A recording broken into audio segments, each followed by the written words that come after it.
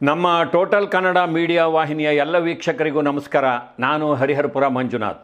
ನಮ್ಮ ಮನಸಾರೆ ಕಾರ್ಯಕ್ರಮದಲ್ಲಿ ಇವತ್ತು ನಿಜಕ್ಕೂ ಒಂದು ವಿಶೇಷವಾದ ಕಾರ್ಯಕ್ರಮವನ್ನು ನಿಮ್ಮ ಮುಂದೆ ಸಾದರಪಡಿಸ್ತಾ ಇದ್ದೀವಿ. ಕರ್ನಾಟಕ ರಾಜ್ಯ ರೈತ ಸಂಘದ ಸಂಸ್ಥಾಪಕರು MD ನಂಜುಂಡಸ್ವಾಮಿಯವರು, ಅವರ ಮಕ್ಕಳಾದಂಥ ಪಚ್ಚೆ ನಂಜುಂಡಸ್ವಾಮಿಯವರು ನಮ್ಮ ಸ್ಟುಡಿಯೋಗೆ ಬಂದಿದ್ದಾರೆ. ಅವರ ತಂದೆಯವರ ಬಗ್ಗೆ, ಅವರ ತಂದೆಯವರ ರೈತ ಹೋರಾಟದ ಬಗ್ಗೆ, ಆ ರೋಚಕ ದಿನಗಳ ಬಗ್ಗೆ, ಇವತ್ತು ರೈತ ಹೋರಾಟ ಯಾವ ದಿಕ್ಕಿನಲ್ಲಿ ಸಾಗ್ತಾ ಇದೆ, ಇದೆಲ್ಲದರ ಕುರಿತಾಗಿ ಅವರು ಕೂಡ ಒಬ್ಬ ರೈತ ಹೋರಾಟಗಾರರು. ಅವರನ್ನು ಮಾತಾಡಿಸೋದಕ್ಕೆ ನನಗೆ ತುಂಬ ಸಂತೋಷ ಅಂತ ಅನ್ನಿಸ್ತಾ ಇದೆ. ನಮಸ್ಕಾರ ಪಚ್ಚೆ ನಂಜುಂಡಸ್ವಾಮಿ ಅವರಿಗೆ. ನಮಸ್ಕಾರ ಸರ್. ನಿಮ್ಮ ತಂದೆಯವರು ಕರ್ನಾಟಕದಲ್ಲಿ ಮೊಟ್ಟ ಮೊದಲ ಬಾರಿಗೆ ರೈತ ಚಳುವಳಿಯನ್ನು, ಕರ್ನಾಟಕ ರಾಜ್ಯ ರೈತ ಸಂಘವನ್ನು ಹುಟ್ಟು ಹಾಕಿದ್ರು 1980ರ ದಶಕದಲ್ಲಿ. ಅದಕ್ಕೂ ಮುನ್ನ ನಮ್ಮ ದೇವರಾಜ ಅರಸರು ಉಳುವವನಿಗೆ ಭೂಮಿ ಅನ್ನುವಂಥ ಒಂದು ಕಾನೂನನ್ನು ತರುವ ಮೂಲಕ ಒಂದು ರೀತಿಯಲ್ಲಿ ರೈತರ ಒಂದು ಪರಿಸ್ಥಿತಿ ಸುಧಾರಿಸೋದಕ್ಕೆ ಒಂದು ವೇದಿಕೆಯನ್ನು ಕಲ್ಪಿಸ್ಕೊಟ್ರು. ಅದನ್ನು ಸಮರ್ಥವಾಗಿ ಬಳಸ್ಕೊಂಡು ನಿಮ್ಮ ತಂದೆಯವರು ಕಟ್ಟಿದಂಥ ಒಂದು ಸಂಘಟನೆ ಇವತ್ತಿಗೂ ಜೀವಂತವಾಗಿದೆ. ಇನ್ನು ರೈತ ಸಮಸ್ಯೆಗಳು ಯಾವತ್ತಿಗೂ ಜೀವಂತವಾಗಿರುತ್ತೆ. ನೀವು ಸಹ ಆ ಹೋರಾಟದಲ್ಲಿ ಭಾಗಿಯಾಗಿರುವವರು, ನಿಮ್ಮ ತಂದೆಯವರ ಹೋರಾಟವನ್ನು ಕಣ್ಣಾರೆ ನೋಡಿರುವವರು. ಅದರ ಬಗ್ಗೆ ಇವತ್ತು ನಮ್ಮ ವೀಕ್ಷಕರಿಗೆ ತಿಳಿಸ್ಕೊಡಿ ಅಂತ ಕೇಳ್ಕೊತಾ ಇದ್ದೀನಿ. ಖಂಡಿತವಾಗಿಯೂ ಸರ್. ಪ್ರೊಫೆಸರ್ ನಂಜುಂಡಸ್ವಾಮಿಯವರ ಸಾರ್ವಜನಿಕ ಬದುಕು ಕರ್ನಾಟಕದ ಇತಿಹಾಸ ಎಂದು ಮರೆಯೋದಿಲ್ಲ. ಆ 80ರ ದಶಕದ ಕಾಲಘಟ್ಟವೇ ಹಾಗೆ ಅಂತ ಅನ್ಸುತ್ತೆ ಸರ್. ರೈತ ಚಳವಳಿ ಅಂದರೆ professor ನಂಜುಂಡಸ್ವಾಮಿಯವರು, ND Sundaresh, HS ರುದ್ರಪ್ಪನವರು. Kannada ಚಳುವಳಿ ಅಂದರೆ ಗೋಕಾಕ್ ವರದಿ, ಡಾಕ್ಟರ್ ರಾಜ್ಕುಮಾರ್ ಅವರು. ಹೌದು. B ಕೃಷ್ಣಪ್ಪನವರ ನೇತೃತ್ವದಲ್ಲಿ ದಲಿತ ಚಳುವಳಿ, ಅವರ ಗರಡಿಯಲ್ಲೇ ಇದ್ದಂಥ ದೇವನೂರು ಮಹಾದೇವ, ಡಾಕ್ಟರ್ ಸಿದ್ಲಿಂಗಯ್ಯನವರು. ಹೌದು. ಕಾರ್ಮಿಕ ಸಂಘಟನೆ, ಇವೆಲ್ಲವೂ ಅವಿರತ ಪ್ರಯತ್ನ ಮಾಡಿ ಕರ್ನಾಟಕದಲ್ಲಿ ಮೊದಲ ಕಾಂಗ್ರೆಸ್ಸೇತರ ಸರ್ಕಾರವನ್ನು ತಂದಂಥದ್ದು. ಗುಂಡೂರಾಯರ ಸರ್ವಾಧಿಕಾರ, ಇಂದಿರಾ ಗಾಂಧಿಯವರ ಸರ್ವಾಧಿಕಾರದ ವಿರುದ್ಧ ಸೆಟೆದು ನಿಂತ ಒಂದು ಕ್ರಾಂತಿಕಾರಿ ರಾಜ್ಯ ಕರ್ನಾಟಕ. ಹೌದು. ಇಡೀ ಭಾರತದಲ್ಲಿ ಮೊದಲು ಕಾಂಗ್ರೆಸ್ಸೇತರ ಸರ್ಕಾರ ಬಂದಿದ್ದು 83. ಹೌದು. ಸೊ ಅದಕ್ಕೆ ಪ್ರಮುಖ ಕಾರಣ ರೈತ ಚಳುವಳಿ, ಕನ್ನಡ ಚಳುವಳಿ, ದಲಿತ ಚಳುವಳಿ. ರೈತ ಚಳುವಳಿ ಬೇರೆ ಏನಲ್ಲ, ಬಸವೇಶ್ವರರ ತತ್ವ ಸಿದ್ಧಾಂತಗಳನ್ನು ಮತ್ತೆ ಇಂದಿನ ತಲೆಮಾರಿಗೆ ಹೇಳ್ತಾ ಬಂದಂಥದ್ದು. ಸಮಾಜ, ಸಮಾನತೆ, ಮೌಢ್ಯದ ವಿರುದ್ಧ ಜಾಗೃತಿ ಮೂಡಿಸುವಂಥದ್ದು. ಆಮೇಲೆ ಕೃಷಿಕರ ಸಂಕಷ್ಟಗಳಿಗೆ ಧ್ವನಿಯಾಗಿ ನಿಂತದ್ದು. ವೈಜ್ಞಾನಿಕ ಬೆಲೆ ಬೇಕು ಅಂದಿದ್ದು. ಹೌದು. ಸಾಲ ಮನ್ನಾ ಸುಮಾರು ಸರ್ಕಾರಗಳು ಮಾಡಿದ್ವು. ಸಾಲ ಮನ್ನಾ ಆಗಬೇಕು ಅಂತ ಮೊದಲು ಹೇಳಿದ್ದು ಇಡೀ ಭಾರತದಲ್ಲಿ ಪ್ರೊಫೆಸರ್ ನಂಜುಂಡಸ್ವಾಮಿಯವರು. ಮನಮೋಹನ್ ಸಿಂಗ್ರ ಸರ್ಕಾರ ಒಂದು 15,000 ಕೋಟಿ ಮನ್ನಾ ಮಾಡ್ತು. ಆಮೇಲೆ ಇತ್ತೀಚಿನ ರಾಜಕೀಯ ಪಕ್ಷಗಳ ಪ್ರಮುಖ ಅಜೆಂಡಾ ರೈತರ ಸಾಲ ಮನ್ನಾನೇ. ಹೌದು. ಈ ರೀತಿಯೆಲ್ಲ ಒಂದು ಕಾರ್ಯಕ್ರಮಗಳು ಆಗಲಿಕ್ಕೆ, ಒಂದು ಧ್ವನಿ ಎತ್ತಲಿಕ್ಕೆ ಬಹುಶಃ ಪೂರ್ವಿಕರ ಪ್ರಭಾವ ಹೆಚ್ಚಿರುತ್ತೆ ಅಂತ ಅನಿಸ್ತದೆ. ಹಿನ್ನೆಲೆ ಮತ್ತು ಪೂರ್ವಿಕರು 12ನೇ ಶತಮಾನದಲ್ಲಿ ಬಸವ ಚಳುವಳಿಯಲ್ಲಿ ಸಕ್ರಿಯವಾಗಿ ಇದ್ದಂಥ ಒಂದು ತಲೆಮಾರಿನ ವಂಶ. 17ನೇ ಶತಮಾನದಲ್ಲಿ ನೈಜಾಮ್ರ ಕಾಲ. ಅವರು ಹಿಂದೂಗಳನ್ನು ವಧೆ ಮಾಡ್ತಿದ್ರು. ಹಿಂದೂ ಮಹಿಳೆಯರನ್ನ ಕಿಡ್ನ್ಯಾಪ್ ಮಾಡಿ ಅತ್ಯಾಚಾರ ಮಾಡ್ತಿದ್ರು, ಕೊಲೆ ಮಾಡ್ತಿದ್ರು. ಸೊ ಅವರನ್ನು ರಕ್ಷಿಸ್ಲಿಕ್ಕೆ ಈ ಗ್ರಾಮಗಳಲ್ಲಿ ಹಗೇವು ಅಂತ ಇರ್ತಿತ್ತಂತೆ. ಜೋಳವನ್ನ ಅಥವಾ ಧಾನ್ಯಗಳನ್ನ ಸ್ಟೋರೇಜ್ ಮಾಡಲಿಕ್ಕೆ. ಸೊ ಅಲ್ಲಿ ಹಾವು ಚೇಳುಗಳು ಇರುವಂತೆ. ಸೊ ಆ ಹಗೇವುನಲ್ಲಿ ಆಕ್ಸಿಜನ್ ಇರ್ತಿರ್ಲಿಲ್ಲ ಸರ್. ಹೌದು. ಈ ದೀಪವನ್ನ ಅಲ್ಲಿ ಬಿಟ್ರೆ, ದೀಪ ಉರಿದ್ರೆ ಆಕ್ಸಿಜನ್ ಇದೆ ಅಂತ, ಆರೋದ್ರೆ ಇಲ್ಲ ಅಂತ. ಸೊ ಅಂಥ ಜಾಗಗಳಿಗೆ ಹೆಣ್ಮಕ್ಳನ್ನ ಹಾಕ್ಬಿಡೋರಂತೆ. ನೈಜಾಮ್ರೇನಾರು ಹೆಣ್ಮಕ್ಳನ್ನ ಹುಡುಕೊಂಡು ಬಂದಾಗ ಎಷ್ಟೋ ಹೆಣ್ಮಕ್ಳು ಅಲ್ಲಿ ತೀರೋಗ್ಬಿಡೋರು. ಸೊ ಅದರಿಂದ ತಮ್ಮನ್ನು ತಾವು ರಕ್ಷಿಸ್ಕೊಳ್ಳಿಕ್ಕೆ ಸೊಲ್ಲಾಪುರ, ಅದು ಕರ್ನಾಟಕವೇ ಹೌದು, ಮುಂಚೆ ಈಗ ಮಹಾರಾಷ್ಟ್ರದ ಗಡಿ. ಸೊಲ್ಲಾಪುರದಿಂದ ಕಪ್ಪು ಮಣ್ಣನ್ನು ಹುಡ್ಕೊಂಡು ಮೈಸೂರಿನ ತಿರುಮಕೂಡ್ಲು ನರಸೀಪುರಕ್ಕೆ ಇವರ ಮುತ್ತಾತ ಮತ್ತು ಅವ್ರ ತಂದೆ ಬರ್ತಾರೆ. ಪಟೇಲ್ ನಂಜಪ್ಪ ಅಂತ. ಅಲ್ಲಿ ಕೃಷಿ ಮಾಡ್ಬೇಕಾದ್ರೆ, ಭೂಮಿ ಅಗಿಬೇಕಾದ್ರೆ 7 ಕೊಡ ಚಿನ್ನ ಸಿಗತ್ತೆ. ಆ ಚಿನ್ನವನ್ನು ಮಾರಿ 1000 ಎಕರೆ ಜಮೀನು ತಗೋತಾರೆ ಸರ್. ಅದರಲ್ಲಿ ಆ ಕಾಲಕ್ಕೇನೆ ಬಸವ ಚಳುವಳಿಯ ಪ್ರಭಾವ ಇದ್ದಿದ್ದಕ್ಕೆ ಅಂತ ಕಾಣ್ತದೆ. 1700-800 ಕ್ರಿಸ್ತ ಶಕ ದಲಿತರಿಗೆ 200 ಎಕರೆ ಜಮೀನನ್ನು ದಾನವಾಗಿ ಕೊಡ್ತಾರೆ. ಇನ್ನು 800 ಎಕರೆ ಈ ವಲಸೆ ಬಂದಂಥ ಪರಿವಾರ ಇಟ್ಕೊಳ್ಳುತ್ತೆ. ಸೊ ಹೀಗೆ ಕೃಷಿ ಮಾಡ್ತಾ ಮಾಡ್ತಾ ಮಾಡ್ತಾ ಅಲ್ಲಿ ಎಲ್ಲರ ಕಾರ್ಮಿಕರ ಮತ್ತು ಗ್ರಾಮಸ್ಥರ ವಿಶ್ವಾಸಕ್ಕೆ ಪಾತ್ರರಾಗ್ತಾರೆ, ಪಟೇಲರಾಗ್ತಾರೆ. ಆಗ ಅನಕ್ಷರತೆ. ಒಬ್ಬ ಅಮಲ್ದಾರ ಬಂದು ಇಂಥದಕ್ಕೆ ಸೈನ್ ಹಾಕು, ಸರ್ವೆಗೋ ಏನಕ್ಕೋ ಹೇಳಿದ್ರೆ ನಮ್ಮ ಮುತ್ತಾತ ಹಿಂಗಂದ್ರಂತೆ, ಏನು 6 ಅಡಿಕಿನ ಹೆಚ್ಚಿದೆಯಾ, ನಿನಗೆ ಅಕ್ಷರ ಬರಲ್ವಾ ಅನ್ನಂತೆ. ಆ ಅವಮಾನ ಪಟೇಲ್ ನಂಜಪ್ಪನವ್ರಿಗೆ ದೊಡ್ಡ ಮಟ್ಟದಲ್ಲಾಗತ್ತೆ. ಅವಮಾನವನ್ನು ಸಹಿಸ್ಕೊಳ್ಳಲಾಗದೇ ಇದ್ದಿದ್ದರಿಂದ ನನ್ನ ಕುಟುಂಬದಲ್ಲಿ ಒಬ್ಬರಾದರೂ ಅಕ್ಷರಸ್ಥರಾಗಬೇಕು ಅಂತ ಅವರ ಮಗ, ಕಿರಿಯ ಮಗ MN ಮಹಂತದೇವರು ಅಂತ ಅವರನ್ನು ಓದಿಸ್ತಾರೆ. ಆಮೇಲೆ ಇಡೀ ಮೈಸೂರು ರಾಜ್ಯದಲ್ಲಿ ಆಗ ಮೊದಲು MA ಪಾಸ್ ಮಾಡಿದಂಥ ವಿದ್ಯಾರ್ಥಿ. ಆಮೇಲೆ ಪೂನಾದಲ್ಲಿ S ನಿಜಲಿಂಗಪ್ಪನವರು ಮತ್ತು ಕಡಿದಾಳ್ ಮಂಜಪ್ಪನವ್ರ ಜೊತೆ ಕಾನೂನು ವಿದ್ಯಾಭ್ಯಾಸ ಮಾಡಿ ಬಂದಂಥ ಒಬ್ಬ ವ್ಯಕ್ತಿ. ಅವರು ನನ್ನ ತಾತ. ನಮ್ಮ ತಾತ. ಸೊ ಅವರು ಬಂದಾಗ ಅಸಮಾನತೆ ಇದ್ದಂಥ ಕಾಲ. ಶೂದ್ರರು ಮತ್ತು ಸವರ್ಣೀಯರ ನಡುವೆ ಇದ್ದಂಥ ಅಸಮಾನತೆ. ಕಾಲಕ್ರಮೇಣ ಶಿಕ್ಷಣ ಜಾಸ್ತಿ ಆಗ್ತಿದ್ದಂಗೆ ಅವೆಲ್ಲ ಈಗ ಕಡಿಮೆ ಆಗ್ತಿದೆ. ಆದರೆ ಆಗ ದಬ್ಬಾಳಿಕೆ ಇತ್ತು. ಸೊ ಮಹಂತದೇವರು ಅವರ ಇನ್ನೊಬ್ಬ ಬಾಮೈದ ಭಾವನವರ ಜೊತೆ ಸೇರಿ ಒಂದು ಆಫೀಸ್ ಶುರು ಮಾಡ್ತಾರೆ, ಲಾಯರ್ ಆಫೀಸ್ ಮೈಸೂರಲ್ಲಿ. ಸೊ ಸವರ್ಣೀಯರು ಅಲ್ಲಿ ಯಾರ್ಯಾರು ಕಕ್ಷಿಗಾರರೆಲ್ಲ ಅನಕ್ಷರಸ್ಥರಲ್ಲ, ಅವರು ಕೇಸ್ ಕೊಟ್ಟರೆ ಸಮನ್ಸೆ ಹೋಗಲ್ಲ ಅಂತ ಹೆದರ್ಸೋದು ಇವೆಲ್ಲ ಇರ್ತದೆ, ತುಳಿತ. ಹೌದೌದು. ಸೊ ಅದರ ನಡುವೆ ಉಚಿತವಾಗಿ ಬಡವರಿಗೆ ಎಲ್ಲ ಕೇಸ್ಗಳನ್ನು ಮಾಡಿ ಗೆದ್ದು ಜನಪ್ರಿಯರಾಗ್ತಾರೆ. ಡಿಸ್ಟ್ರಿಕ್ಟ್ ಬೋರ್ಡ್, ಜಿಲ್ಲಾ ಪಂಚಾಯತಿ ಸದಸ್ಯರಾಗ್ತಾರೆ. ನಂತರ ಆಗ ಮೆಂಬರ್ ಆಫ್ ರೆಪ್ರೆಸೆಂಟೇಟಿವ್ ಅಸೆಂಬ್ಲಿ ಅಂತ, ಪ್ರಜಾಪ್ರತಿನಿಧಿ ಸಭೆ. ಅದಕ್ಕೆ ಆಗ ಚುನಾವಣೆ ಇರೋದಿಲ್ಲ. ಅಂದಿನ ಡಿಸ್ಟ್ರಿಕ್ಟ್ ಕಲೆಕ್ಟರ್ಗಳು ಮಹಾರಾಜರ ಒಂದು ಆದೇಶದ ಮೇರೆಗೆ, ಆಮೇಲೆ ಈ ಮೈಸೂರು ರಾಜ್ಯದ ಮಹನೀಯರ ಒಂದು ನಾಮಿನೇಷನ್ ಮೇರೆಗೆ ಎಲೆಕ್ಟ್ ಮಾಡುವಂಥದ್ದು. ಸೊ ರೆಪ್ರೆಸೆಂಟೇಟಿವ್ ಅಸೆಂಬ್ಲಿಯ ಮೆಂಬರ್ ಆಗಿ ಕಡಿದಾಳ್ ಮಂಜಪ್ಪನವ್ರ ಜೊತೆ, ಕೆಂಗಲ್ ಹನುಮಂತಯ್ಯನವ್ರ ಜೊತೆ, ನಿಜಲಿಂಗಪ್ಪನವ್ರ ಜೊತೆ, KC ರೆಡ್ಡಿಯವ್ರ ಜೊತೆ ನಮ್ಮ ತಾತ ಅವರು ಮೆಂಬರ್ ಆಗ್ತಾರೆ ಒಂದು 3-4 ಬಾರಿ. ಆಮೇಲೆ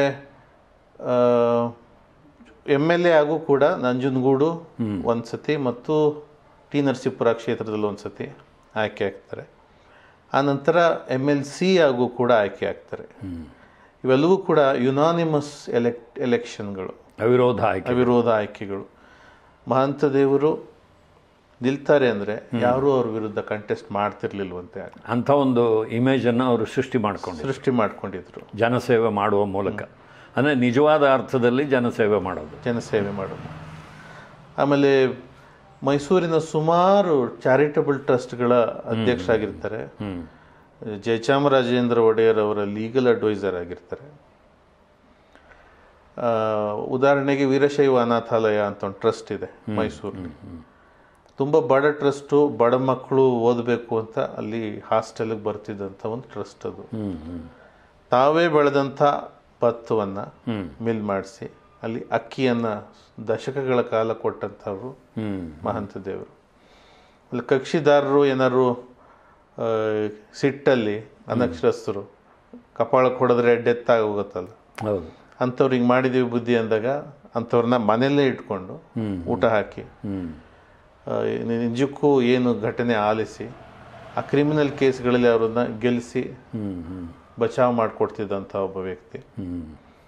ಆಮೇಲೆ ಕಂಚಿನ ಕಂಠ ಪ್ರೊಫೆಸರ್ ನಂಜುಂಡಸ್ವಾಮಿ ಅವ್ರಿಗೂ ಅದೇ ರೀತಿ ಒಂದು ವಾಯ್ಸ್ ಇತ್ತು. ಹೌದು, ಅವರು ಕೋರ್ಟಲ್ಲಿ ವಾದ ಮಾಡ್ತಾ ಇದ್ರೆ ಅವರು ಸಾಕದಂಥ ಗೋವು ಮೇಯಕ್ಕೆ ಹೋಗಿರೋದಂತೆ ಸುತ್ತಮುತ್ತ. ಅವ್ರ ಧ್ವನಿ ಕೇಳಿ ಕೋರ್ಟ್ ಹಾಲ್ಗೆ ನುಗ್ಗಿಬಿಟ್ಟಿತ್ತಂತ ಒಂದ್ಸತಿ. ಯಾರು ಏನು ಮಾಡಿದ್ರು ಹೋಗ್ತಿರ್ಲಿಲ್ಲ. ಅವಾಗೆಲ್ಲ ನಾಟಿ ಹಸುಗಳು ಭಾಳ ದಪ್ಪ ಇರ್ತಿದ್ವು. ಹೌದು, ಇವರೇ ಹೋಗಮ್ಮ ಅಂತ ಕಿವಿಲಂದ್ರಂತೆ, ಅದು ಹೋಯ್ತಂತೆ. ಕೋರ್ಟಿಂದ ಬಂದ ತಕ್ಷಣ ನೇರ ಕೊಟ್ಟಿಗೆಗೆ ಹೋಗಿ ಹಸುಗಳನ್ನು ಮಾತನಾಡಿಸಿ ಆ ಹಸುಗಳ ಜೊತೆ ಒಂದು ಅರ್ಧ ಗಂಟೆ ಕಾಲ ಕಳೆದು ನಂತರ ಮುಖ್ಯ ದ್ವಾರಕ್ಕೆ ಬಂದು ಮನೆಗೆ ಹೋಗ್ತಿದ್ದಂಥ ಸಂಸ್ಕೃತಿ. ಶಿವಪೂಜೆ, ಪೂಜೆ ಪುನಸ್ಕಾರಗಳು ಇದ್ದಂಥ ಒಂದು ಕುಟುಂಬದಲ್ಲಿ 5ನೇ ಪುತ್ರನಾಗಿ ನಮ್ಮ ತಂದೆಯವರು ಹುಡ್ತಾರೆ. ದೇವರನ್ನು ನಂಬದ ಮಗುವಾಗಿ ಹುಡ್ತಾರೆ. ಚಿಕ್ಕ ವಯಸ್ಸಲ್ಲಿ ಏನು ಕರ್ಕೊಂಡು ಹೋದ್ರೆ ಅವ್ರನ್ನ ಚಾಮುಂಡಿ ಬೆಟ್ಟಕ್ಕೆ, ಎಲ್ಲ ಮಕ್ಕಳುಗಳು ನಮಸ್ಕಾರ ಮಾಡಿದ್ರೆ ಈ ಒಂದು ಮಗು ಮಾಡ್ತಿರ್ಲಿಲ್ವಂತೆ. ಆಮೇಲೆ ಎಂಥದೇ ಚಾಲೆಂಜಸ್ಗಳು ಬಂದ್ರು ಎದುರಿಸುವಂಥ ಒಂದು ಮನಸ್ಥಿತಿ. ಉದಾಹರಣೆಗೆ ಫ್ರೆಂಡ್ ಸರ್ಕಲ್ಗಳಲ್ಲಿ ಏನಾದ್ರು ಷರತ್ತು ಹಾಕಿದ್ರೆ ಎಲ್ಲರೂ ಹೆದರಿದ್ರೆ ಇವ್ರು ಸ್ವೀಕಾರ ಮಾಡೋದಂತೆ. ಎಲ್ಲರಿಗಿನ ಚಿಕ್ಕ ಹುಡುಗ, ಇವ್ರ ಫ್ರೆಂಡ್ ಸರ್ಕಲ್ ಇವ್ರ ಅಣ್ಣಂದ್ರ ಸ್ನೇಹಿತರುಗಳು, ಅಣ್ಣಂದ್ರ ಸ್ನೇಹಿತರುಗಳ ಜೊತೆ ಸೇರ್ತಿದ್ದಂಥ 2 ವರ್ಷ ಚಿಕ್ಕ ಹುಡುಗ ಸ್ವೀಕಾರ ಮಾಡೋರಂತೆ. ಉದಾಹರಣೆಗೆ ಮೈಸೂರಿನ ಒಂದು ಪ್ರತಿಷ್ಠಿತ ಸರ್ಕಲ್ಲು, ಈ ಸರ್ಕಲ್ನ ವಿತೌಟ್ ಪ್ಯಾಂಟ್ ತಿರುಗಿದ್ರೆ ನಿಮ್ಗೆ ಇನಾಮ್ ಕೊಡ್ತೀವಿ ಅಂತ ಸ್ನೇಹಿತರು ಹೇಳಿದ್ರೆ ಯಾರು ಮಾಡ್ತೀರಾ ಅಂದರೆ ಯಾರು ಒಪ್ತಿರ್ಲಿಲ್ಲ. ನಂಜುಂಡಸ್ವಾಮಿಯವ್ರು ಒಪ್ಕೊಂಡ್ರು. ಅವರು ಮನೆಗೆ ಹೋದ್ರಂತೆ. ನಮ್ಮ ತಾತಾರದೊಂದು ಉದ್ದದ ಜುಬ್ಬ ತೊಗೊಂಬಂದು ಹಾಕ್ಕೊಂಡು ತಿರುಗಿ ದುಡ್ಡು ಕೊಡೋದು. ಷರತ್ತಲ್ಲಿ ಕೆಳಭಾಗದಲ್ಲಿ ಉಡುಪಿರಬಾರ್ದು ಅಷ್ಟೇ. ಸೊ ಇದು ಮೋಸ ಅಂದ್ರಂತವ್ರು ಫ್ರೆಂಡ್ಗಳೆಲ್ಲ. ಸೊ ಪ್ರೊಫೆಸರ್ ಅಂದ್ರಂತೆ ಅದಂಗೆ ಮೋಸ ಆಗುತ್ತೆ, ನೀವು ಪ್ಯಾಂಟ್ ಇರಬಾರ್ದು ಅಂತ ತಾನೇ ಅಂದಿದ್ದು.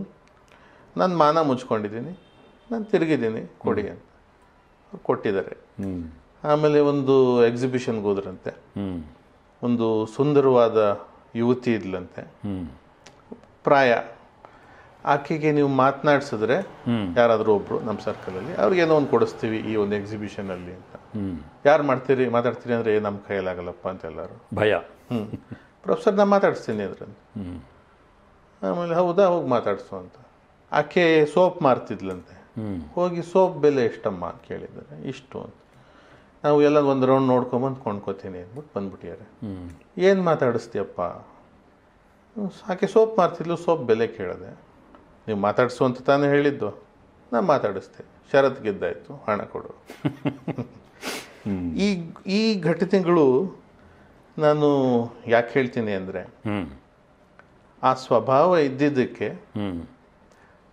ಗೂನು ಬೆನ್ನಾಗಿದ್ದ ರೈತ ಸಮುದಾಯಕ್ಕೆ ಧೈರ್ಯ ತುಂಬುವಂಥ ಒಂದು ಶಕ್ತಿ ಅವರು ಪ್ರೌಢಾವಸ್ಥೆಗೆ ಬಂದು ರೈತ ನಾಯಕರಾದಾಗ ಇವೆಲ್ಲವೂ ಕೆಲಸ ಮಾಡ್ತು ಅನ್ನೋದಕ್ಕೆ ನಾ ಹೇಳುವಂಥದ್ದು. ಧೈರ್ಯದ ಜೊತೆಗೆ ಬುದ್ಧಿವಂತಿಕೆನೂ ಇರಬೇಕು. ಹೌದು, ಚಾಕಚಕ್ಯತೆ ಅದು ಇದ್ದಿದ್ದರಿಂದ ಅದು ಸಾಧ್ಯವಾಯಿತು. ಹೌದು. ಅವರು ನಿಮ್ಮ ತಂದೆಯವರು ವಿದೇಶಕ್ಕೆ ಹೋಗಿ ಅಭ್ಯಾಸ ಮಾಡಿ ಬರ್ತಾರೆ. ಅಪ್ಪಟ ಗಾಂಧಿವಾದಿ. ಸಾಮಾನ್ಯವಾಗಿ ವಿದೇಶ ಪ್ರವಾಸ ಮಾಡಿ ಅಲ್ಲಿ ಅಭ್ಯಾಸ ಮಾಡಿ ಬಂದವರಿಗೆ ಒಂದು ರೀತಿಯಲ್ಲಿ ಭಾರತದ ಬಗ್ಗೆ ಕೀಳರಿಮೆ ಇರುತ್ತೆ. ಅಲ್ಲಿ ನಾವು ನೋಡಿದ್ದೇ ಚೆನ್ನ, ಅದೇ ದೇಶ, ಅದೇ ಬದುಕು ಅನ್ನೋ ಭಾವನೆಗಳಿರುತ್ತೆ. ಆದರೆ ತದ್ವಿರುದ್ಧ ಇವರು ಇಲ್ಲಿಗೆ ಬಂದ ಮೇಲೆ ಆ ಸಂಸ್ಕೃತಿಯನ್ನು ಬಿಟ್ಟು ಈ ಮಲ್ಟಿನ್ಯಾಷನಲ್ ಸಂಸ್ಕೃತಿ ನಮಗೆ ಬರಬಾರ್ದು, ಗ್ಲೋಬಲೈಸೇಷನ್ ಆಗಬಾರ್ದು ಅಂತ ಅದರ ವಿರುದ್ಧ ಹೋರಾಟ ಮಾಡ್ತಾರೆ. ಅದು ಅವರನ್ನು ನಾವು ಇವತ್ತು ನೆನೆಸ್ಕೊಳ್ಳೋದಕ್ಕೆ ಒಂದು ಕಾರಣ. ಯಾಕೆಂದರೆ ಆ ರೀತಿಯ ಮನಸ್ಥಿತಿ ಬರೋದು ಎಲ್ಲೋ ಅಪರೂಪದಲ್ಲಿ ಕೆಲವರಿಗೆ ಮಾತ್ರ ಅಂಥದ್ದು ಸಾಧ್ಯವಾಗುತ್ತೆ. ಗಾಂಧಿಯವರು ಸಹ ವಿದೇಶ ಪ್ರವಾಸ ಮಾಡಿ ವಿದೇಶಿ ಸಂಸ್ಕೃತಿಯನ್ನೇ ಅದರಲ್ಲೇ ಬೆಳೆದು ಬಂದರೂ ಸಹ ಅವರು ಬಂದ ಮೇಲೆ ಇಲ್ಲಿ ಸ್ವದೇಶಿ ಚಳುವಳಿಗೆ ಅವರು ಒಂದು ಬಿರುಸನ್ನು ತರ್ತಾರೆ, ಸ್ಫೂರ್ತಿಯನ್ನು ತುಂಬುತ್ತಾರೆ. ಹಾಗೆ ನಿಮ್ಮ ತಂದೆಯವರು ಕೂಡ. ಅದರ ಬಗ್ಗೆ ಹೇಳಿ. ಸರ್ 55ನೇ ಇಸ್ವಿ ಅವರು ಹಡಗಿನ ಮುಖಾಂತರ ಮುಂಬೈ ಬಂದರಿಂದ ಜರ್ಮನಿಗೆ ಹೋಗಿದ್ದು. ಹೌದು. ತಾನು ಅಲ್ಲಿ ಒಂದು ಸಂವಿಧಾನ ತಜ್ಞರಾಗಬೇಕು ಅಂತ ಆಸೆ ಇತ್ತು. ಇಂಡಿಯನ್ ಅಂಬಾಸಡರ್ ಆಗಿ ಆದರೂ ಕೆಲಸ ಮಾಡೋಣ ಅನ್ನೋ ಆಸೆ ಇತ್ತು. ಆ ಕಾರಣ ಅಲ್ಲೇ ಸೆಟ್ಲ್ ಆಗಬೇಕು ಅಂತಲೇ ಹೋಗಿದ್ದು. ಹೋಗೋಕ್ಕೆ ನಮ್ಮ ತಾತವ್ರ ವಿರೋಧ ಇತ್ತಂತೆ. ಕಾರಣ ನಮ್ಮ ಇನ್ನೊಬ್ಬರು ದೊಡ್ಡಪ್ಪ ಅಂದ್ರೆ ನಂಜುಂಡಸ್ವಾಮಿ ಅವರ ಅಣ್ಣ ಇಂಗ್ಲೆಂಡಲ್ಲಿ ಮೆಡಿಕಲ್ ಓದಕ್ಕೆ ಹೋಗಿದ್ರು, ಉನ್ನತ ವ್ಯಾಸಂಗ, ಇಲ್ಲಿ MBBS ಮಾಡಿ. ಸೊ ಇನ್ನೂ ಒಬ್ಬ ಮಗ ಹೋದರೆ ಮನೇಲಿ ಮಕ್ಕಳು ಅಂದ್ರೆ ಪ್ರೀತಿ ಪಾತ್ರ ಮಗ, ಕೊನೆ ಮಗ, ಆಲ್ಮೋಸ್ಟ್ ಕೊನೆ ಮಗ, ಲಾಸ್ಟ್ ಬಟ್ ಒನ್. ಆದ್ರಿಂದ ಸ್ವಲ್ಪ ಮೀನಮೇಷ ಹೇಳ್ತಿದ್ರಂತೆ. ನಂಜುಂಡಸ್ವಾಮಿಯವರು ಅದಕ್ಕೆ ಒಂದು ಆಲ್ಟರ್ನೇಟ್ ಎಲ್ಲ ಎಕ್ಸ್ಪೆಂಡಿಚರ್ ಕಲೆಕ್ಟ್ ಮಾಡ್ಕೋಬೇಕಲ್ಲ, ಇಸ್ಪೀಟ್ ಆಡಕ್ಕೆ ಹೋದ್ರಂತೆ. ಈ ಕಾಲ್ ಸಾಕ್ಸ್ಗಳಲ್ಲೆಲ್ಲ ಈ ಕಾರ್ಡ್ಗಳು ಇಟ್ಕೊಂಡು ಹೋಗಿ ಮೋಸದ ಆಟ ಆಡಿ ಹಣ ಸಂಗ್ರಹ ಮಾಡಿ ಇಟ್ಕೊಂಡಿದ್ರಂತೆ. ನಮ್ಮ ತಾತ ಅವರು ಆಮೇಲೆ ಎಲ್ಲ ಹಡಗಿನ ಚಾರ್ಜು ಅಲ್ಲಿ ಎಲ್ಲ ಅಪ್ಲಿಕೇಶನು ಎಲ್ಲ ಹಾಕಿ ರೆಡಿ ಆಗಿದ್ದಾಗ ನಮ್ಮ ತಾತ ಅವರೇ ಎಲ್ಲ ಕೊಟ್ರಂತೆ ಹಣನ. ಸೊ ಹೋಗೋ ಮುನ್ನ ತನ್ನ ಗೆಳೆಯರಿಗೆ ಸತ್ಯ ಹೇಳಬೇಕು ಅನ್ನಿಸ್ತಂತೆ. ನನಗೆ ಓದಕ್ಕೆ ನಮ್ಮ ತಂದೆಯವರು ಸ್ವಲ್ಪ ಏನು ಡಿಸ್ಕರೇಜ್ ಮಾಡ್ತಿದ್ರು. ಆಮೇಲೆ ಅವರೇ ಕೊಟ್ಟರು, ಏನಿಲ್ಲ ಮಗ ಮನೇಲಿರಬೇಕು ಅನ್ನೋ ಕಾರಣದಿಂದ ಅಷ್ಟೇ, ಆ ರೀತಿ ಏನಿಲ್ಲ. ಆ ಕಾರಣಕ್ಕೆ ನಾನು ಆಲ್ಟರ್ನೇಟ್ ಒಂದು ದಾರಿ ಹಿಡಿಬೇಕು ಅಂತ ಮೋಸದ ಆಟ ಆಡಿ ಗೆದ್ದಿದ್ದೀನಿ, ನನ್ನನ್ನು ಕ್ಷಮಿಸಿ ಅಂತ ಕೇಳಿ ಅವರು ಹಡಗಿನ ಮುಖಾಂತರ ಜರ್ಮನಿಗೆ ಹೋಗ್ತಾರೆ. ಅವರು ಯುರೋಪ್ನಲ್ಲಿ ಹೇಗ್ academy of international law ನೆದರ್ಲ್ಯಾಂಡ್ಸಲ್ಲಿ first ಶುರು ಮಾಡೋದು. ಅಲ್ಲಿ ಕಾನ್ಸ್ಟಿಟ್ಯೂಷನ್ ಲಾ, ಇಂಟರ್ನ್ಯಾಷನಲ್ ಲಾ ಎಲ್ಲ ಓದ್ತಾರೆ. ಆಮೇಲೆ ಜರ್ಮನಿಯ ಸಾರ್ ವಿಶ್ವವಿದ್ಯಾನಿಲಯಕ್ಕೆ ಬರ್ತಾರೆ. ಫ್ರಾನ್ಸ್ನಲ್ಲೂ ಕೂಡ ಇರ್ತಾರೆ. ಅಲ್ಲಿ ಹೋದ ತಕ್ಷಣ ಅಲ್ಲಿ ಆಗುವಂತಹ ಅಸಮಾನತೆ, ರೇಸಿಸಮ್ ಇವೆಲ್ಲವೂ ನೋಡಿ ನಾನಿಲ್ಲಿ ಬಂದಿದ್ದು ದೊಡ್ಡ ಬ್ಲಂಡರ್ ಅಂತ ಅನ್ಸ್ಲಿಕ್ಕೆ ಶುರು ಆಗುತ್ತಂತೆ. ಇಷ್ಟು ಶ್ರೀಮಂತವಾಗಿದೆ ದೇಶ, ನನ್ನ ದೇಶ ಬಡವಾಗಿದೆ, ಕಿತ್ತು ತಿನ್ನುವ ಬಡತನ ಇದೆ. ನಾನು ಅಲ್ಲಿ ಹೋಗಿ ನನ್ನ ದೇಶಕ್ಕೆ ಏನಾರ ಒಂದು ಕಾಂಟ್ರಿಬ್ಯೂಷನ್ ಕೊಡಬೇಕು. ನನ್ನನ್ನು ಈ ಮಟ್ಟಕ್ಕೆ ಬೆಳೀಲಿಕ್ಕೆ ಅದೇ ದೇಶ ಪ್ರೋತ್ಸಾಹ ಕೊಟ್ಟಿದೆ, ಅವಕಾಶ ಮಾಡಿಕೊಟ್ಟಿದೆ.